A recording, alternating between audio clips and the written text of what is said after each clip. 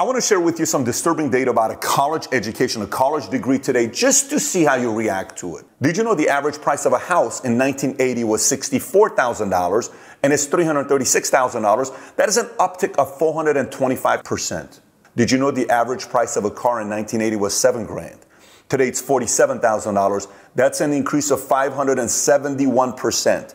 But did you know the average cost of college from 1980 till today has increased, ready? 1,200%. By the way, inflation from 1980 till today is 236%. Cost of college tuition, 1,200%. Let me get this straight. Income's only $217, $220. Tuition for college is 1,200%, 1,000% more. How can the average American afford to send their kids to college or the student to pay for it? We're going to talk about that today.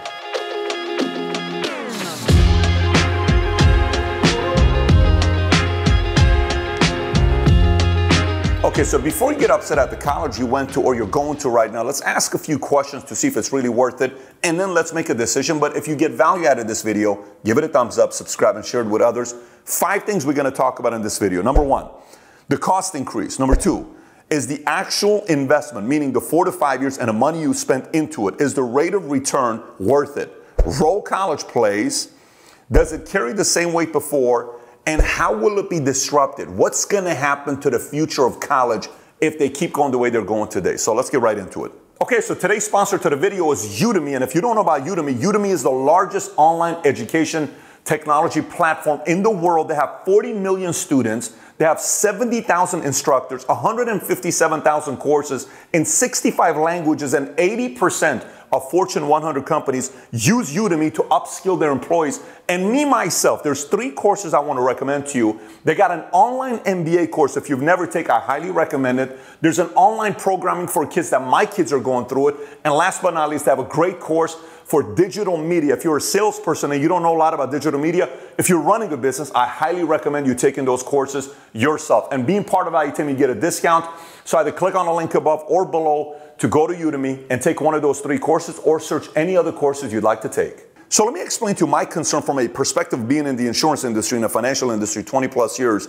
And my agents would come up to me and say, this client here, Patrick, wants a $2 million insurance policy. Will this insurance company underwrite it? The first thing I always said is, would you underwrite this client with your own $2 million and risk that? And they would say, I don't know. I said, tell me why. Well, the person's 62 years old. They smoke 2 packs a day. Mom died at 68. Dad died at 65.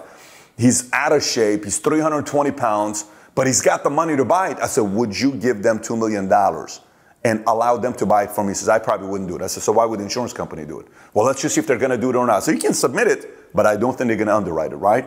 Pat, what are you saying? What's your point? Here's my point. So if college is so great and it's so worth paying the $30,000, $40,000, $50,000 per year, why don't private banks finance it? Why is most of the financing being done by the government? And why isn't the government preventing these colleges from increasing the price? So every year college increases the tuition. The government's like, yeah, we'll finance it. Yeah, we'll finance it. Yeah, we'll finance it. And then when a kid who's 23 now and wants to file a BK, or 28 now, they'll be able to BK their credit card debt, their car loan, all this other stuff, but you're not able to BK your college loan? How? Why not? Well, who created that law? Well, the government did. How? Because colleges and government are officially in bed together. For every dollar that they loan out, tuition goes up 60 cents. For every dollar. So universities are like, oh my gosh, loan more because I can increase my tuition. Loan more because I can increase my tuition. And these politicians are confused the hell out of people in America, talking about how private corporations are not paying enough taxes and all this other stuff. Blah, blah, blah. Really? Wait till you see how much these colleges have in their endowments, in their checking accounts. And on top of that, the fact that they pay 0 in taxes and they have 0 regulation on how much they can increase their prices. So maybe you ought to ask your politician in your community, if you're so worried about protecting these medicines that takes 5 cents to make and they're selling it for $100, how come you're not going out to college, calling out colleges and universities for charging as much as they do for 18-year-old kids to go into debt that they cannot afford, that they have to pay 20 years to pay off? Why don't we go hold some of these colleges accountable for paying this much in taxes? March Madness. You got football games, this much in taxes. Yet let's distract them and focus on these corporations that are creating jobs, and oh my gosh, they're not paying any taxes, which they're paying billions on top of billions in taxes? I think it's a fair question to ask. So now somebody may say, well, Pat, that's not fair. The way you're talking about is the fact that colleges, all they do is they sit on cash. Maybe they do. Let's look at their dollar amount. Here are 10 universities that have a minimum of $10 billion or higher in their endowment account, which is kind of like cash. And I'm going to compare how much cash they got versus some corporations. And I want to kind of get your reaction to see if you're okay with that. Let's go through it. Top 13, Cornell University, over $10 billion. Vanderbilt, over $10 billion. Emory University, $11 billion. Washington University in St. Louis, over $14 billion. Columbia, over $14 billion. Northwestern University, over $14 billion. University of Notre Dame, over $18 billion. University of Penn, over $20 billion. MIT, 27. Princeton, 37. Stanford, 37 billion. Yale, 42 billion. Harvard, ready? 53 billion. Now let's compare them to some corporations. And again, I really want to see your reaction. Comment below. If this gets you thinking and saying, how the hell is this even possible? Give it a thumbs up, subscribe to the channel. Ready? Watch this. You ever heard of a company called McDonald's? You know how much they got in cash? These greedy people. $2.3 billion. You ever heard of Starbucks? Massive, 420,000 employees. You know how much they got in cash? $3.8 billion. You ever heard of this company called Disney? You know Walt Disney? You know how much they got in cash? $16 billion. You ever heard of Tesla? This company Tesla, ran by this greedy guy. You know how much they got in cash? $18 billion. Ford, $36 billion. Coca-Cola, $36 billion. Pfizer, $51 billion. Even Meta, Facebook, has $54 billion. Only $1 billion more than Harvard. Are you okay with that? And we're so hardcore on these guys not paying any taxes. Yet colleges and universities, they literally pay zero taxes, okay? And they have the same amount of cash, if not more, by all these other corporations that are day-to-day competing. They have to compete every day, hiring, firing, enemies, competition, regulation. And universities regulation, hey, keep funding it, guys, because the federal government's financing all the loans. Don't worry about it. It's all going to be all right. Are you okay with that? Does it make you think the way it makes me think? All right, so now that you got your blood flowing and you're kind of sitting out there saying, I had no clue this type of stuff is taking place, let's talk about average starting salary when you go to college. A kid goes to college. I'm willing to do everything you told me, counselor. I'll increase ACT, SAT. I'll take the honor. I'll take this. I'll take everything you said because I want to get in. Because you promised me when I get out, I'm going to get a fat salary. Do you know the average expectation of a college grad when they come out is to make $104,000? But do you know what the average college grad makes when they come out? $55,000. By the way, do you know the average computer science graduate that comes out, they're expecting to make $95,000. They're a little bit more realistic. And their average salary is $75,000. Watch this one. The ones that are the one that think they should make the most money and they make the least. Journalists get out of college thinking they should make $107,000. You know what's the average journalist salary when they get out of college after they went to Columbia and spent a couple $100,000? $45,000. That's the starting salary. Let me give you some starting salaries you ought to be thinking about. Humanities, $50,000. Communications, $55,000. Agriculture, $57,000. Business, $60,000. Social science, $61,000. Math and sciences, $67,000. Engineering, $74,000. Computer science, $76,000. Do you get the idea? You want me to spend $200,000 to come out and compete in a marketplace after giving you 4 to 5 years of my life and I'm only making this kind of money? Was it really worth me spending the dollar there? Maybe it is. Maybe there's other things that we're not even talking about, which we will hear in a minute.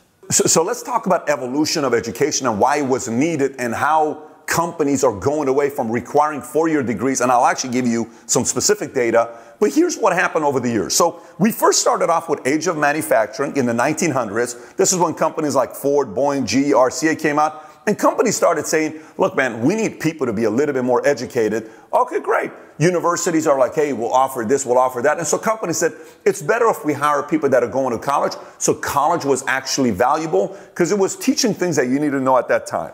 Then we went to age of distribution. This is when Walmart came in, Toyota, Procter & Gamble, UPS. So they started saying, look, we definitely need, this is getting global, business is changing. We need some people to start having a little bit more experience. College is definitely more necessary. Then in 1990, age of information showed up, and Google, Yahoo, Comcast, Facebook.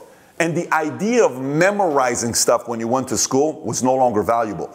Google screwed everything up when it came down to memorization because nobody, how much does an average guy on Jeopardy make for memorizing all the stuff that they do? Tell me a billionaire on Jeopardy. What a great memory you got. It means nothing because I can answer it faster than you based on Google. 100% of people in the world are smarter than the smartest guy on Jeopardy because they got Google in their hands. Let me say that one more time. 100% of the average person in the world is smarter than the smartest person on Jeopardy because they got Google. Game over. So if you won Jeopardy 28 years ago, nobody cares today because the average 7-year-old can beat you because they got access to Google. YouTube, if I want to learn how to do something, yes, 40 years ago, holy shit, I got to go find somebody that knows what they're doing.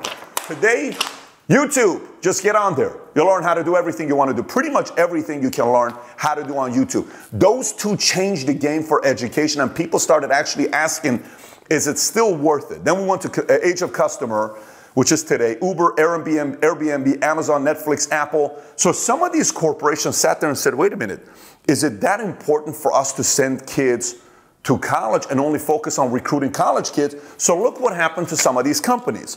From 2017 to 2021, orange shows how many of the people they were hiring had 4-year degrees. Red shows how many it is today. So 2017 is orange, 2021 is today. Intel is requiring more people to have 4-year degrees today when they hire them.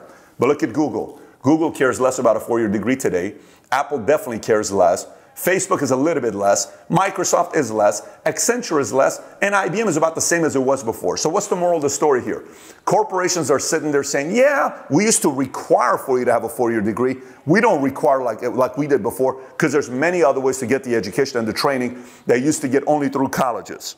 So top 10 companies that no longer require a 4-year degree. You ready? Google, Apple, Bank of America, Tesla, Netflix, IBM, Penguin Random House, Costco, Starbucks, Chipotle no longer sit there and say, we need a college degree like we did before. So let's keep going. Now somebody may say, Pat, I still think colleges are worth it. So let's talk about 5 reasons why people go to college and why, it's necessary for us to go. What is the real reason we go to college? Number one, the actual education we get, right? Where it's like, I'm going to go to, it's the actual education I get. Fine. Ask the average person that went to college what they learned, what percentage of what they learned they can recite today. 4 years you went to college. What can you recite from what you learned in college? Tell me. And they'll sit there and say, well, I learned about this. I learned about that. I learned about this. Fine. A lot of it is memorization because our educational system is still based a lot on memorization.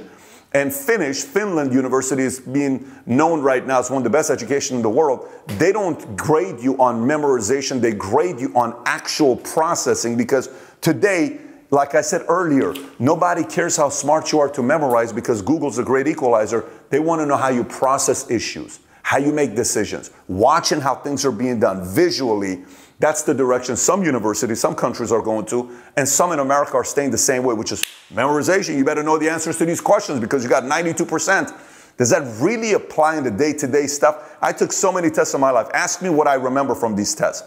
I like problem solving. That's what helps, right? And that's what a lot of us do need. But the actual education part, you can go on Udemy and take a lot of those courses for a fraction of the cost you spend at university. So the cost comparison to what the actual education is, there's plenty of competition for it elsewhere. Number two, degree, diploma, the label, to be able to say, I actually got this degree from this university. Fine, maybe for pride, maybe for family went there, some parent went there, mom went there, dad went there. We got 4 generations of people that went to Stanford. I totally respect generation and, rituals. I totally respect all of that. Fine, do that part.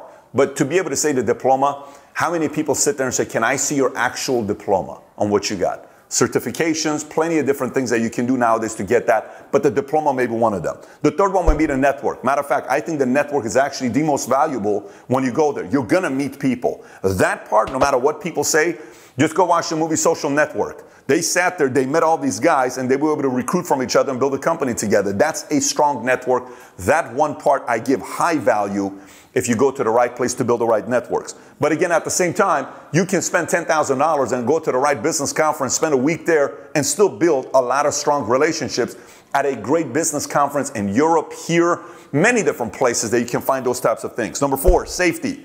It's the safety of, if it doesn't work out, I got a backup plan.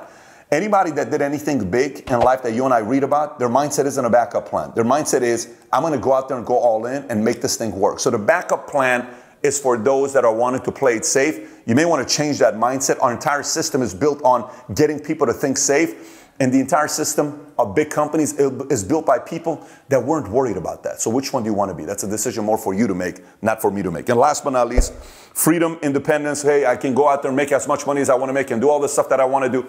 Fine. You just saw the numbers. Were you impressed by the average salary of people coming out? You may want to rethink this part about these 5 benefits that we always talk about when we go to college.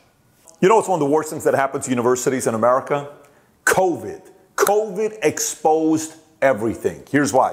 When COVID happened, universities, being the most responsible institutions out there, they shut down and they started doing everything with schooling through Zoom. Now, Harvard came out and they asked the question, they said, listen, Harvard, since I'm coming home and I'm not coming to the school and everything is based on Zoom, can you give us a discount? And Harvard said, nope. The stamp of approval when you get a degree from Harvard is very valuable. And because of that, you have to pay this much money. Perfect. That got some people to think and say, wait a minute. Aren't one of the 5 benefits of going to Harvard and the institution is to network with other people and spend time with them? Yes. What happened to that? Wiped out. The biggest value of going to these universities is the people you network with is officially gone, and they still wanted you to pay full price, no discount, even though COVID was going on, which got people thinking, let me get this straight. If we are going to school at home on Zoom, why do I need to go to a school in the first place? It got people saying, maybe it's a big opportunity for us to disrupt the educational industry as a whole and come out with online courses. Maybe we start, and everybody started innovating. A bunch of people started innovating, and it exposed another major leak in universities when COVID took place, knowing anybody and everybody can get educated, not necessarily needing to go to schools because I miss out on the opportunities of networking. If I still have to pay full price, I'm going to go elsewhere to get it done. So at this point, again, we've covered a lot of different things, but I want you to focus on one thing. Do you remember the 5 benefits we talked about earlier about going to college, education being one of them? And then we talked about the degree, the diploma, the network, safety, freedom, and independence. Well, let's go through each one of them. Education today, you can get anywhere. Udemy, online courses, YouTube. In regards to the diploma, we know it means nothing today. Why? Because the actual education, with the speed of innovation, they can't move at the speed of innovation. Their curriculum is behind 5, 10 years, and it's constantly catching up, and we're moving faster. So that's out the window. You need to learn courses. Like, imagine like reading a social media textbook from 9 years ago. Would it make any sense? That's how many of these universities have their textbooks and they can't catch up with the changes. Number 3, network. You're doing COVID. How are we going to network? You can network anywhere you go. Number 4 was safety, the fact that you have a plan B. If you want to live life with a plan B, you're probably going to be, missing out on a lot of big opportunities for yourself. And last but not least is being away from family. And hey, I kind of want my own independence. You can do that and go travel in Europe, get a job and live there for yourself and learn about different cultures. You can do that. So at this point again, you may be thinking, Pat, you must be 100% against college. Not at all. If you're doing STEM, science, technology, engineering, mathematics, you gotta go. If you want to be a doctor, you gotta go to college. I want you to go to school to know what you're doing when you're working on me or my family, right? As well as law. If that's what you want to do, it's a niche. It does make sense to go there. This is not 100% against it. This is accountability for colleges for you to start asking a question saying, why are you charging this much? If it was this much, I could justify sending my kids, but my income hasn't increased that much in the last 42 years. Why are you increasing that 1,200% when my income's only increased at 217%? That's what I want you to be thinking about.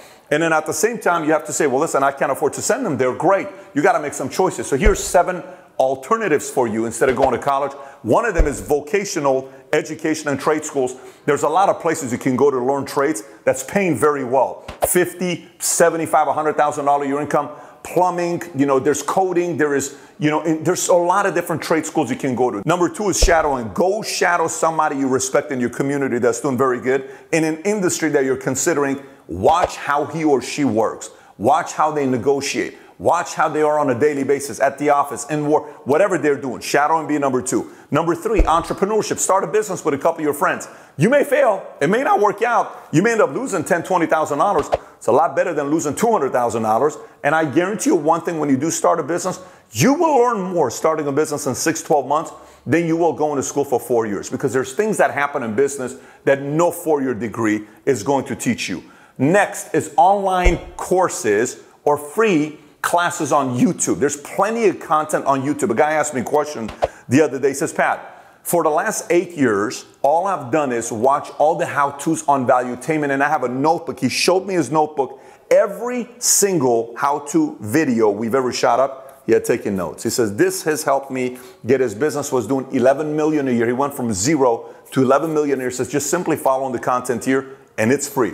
Online courses, Udemy, plenty of courses to get to learn what to do for yourself. Next, military. Yeah, I was just telling Eric here, who was in the Marines before, I would not be the person I am today without the military. In the military is when I learned how to work 80 hours a week, team, crisis management, all of that, because that's what the military is all about, especially for some of you that are undecided. You're going to have the time of your life. You're going to travel. You're going to get your butt kicked. Someone's going to challenge you nonstop. You're going to come back being in better shape, and you will be able to handle teams and pressure. That's what military provides you. And a couple last ones, work your way up, go to a company, work from the bottom, bring value, keep improving, be willing to be challenged and constantly improve your game, and eventually you'll be able to work your way up in a company. And last but not least, online college. These universities, many of them are now having to teach online courses, online colleges, and it's a quarter of the cost. Many great universities are coming out and they're offering this. If you can't afford or don't want to pay the $150,000, $200,000, $250,000 to some of these schools, go find plenty of online colleges that will help you take courses and classes at a fraction of a cost. So if this video got you thinking and you're sitting here saying, my gosh, I want to watch this again. I want my son to watch it, my mom to watch it, my dad to watch it, my peers to watch it. I want my professor to watch it. Give it a thumbs up, subscribe to the channel, and comment below some of your ideas. And if you want to get today's PDF, click here of all the notes. And last but not least, I did a video titled 15 Things Colleges Won't Teach You. If you've never seen that, click here to watch that video. Take care, everybody. Bye-bye.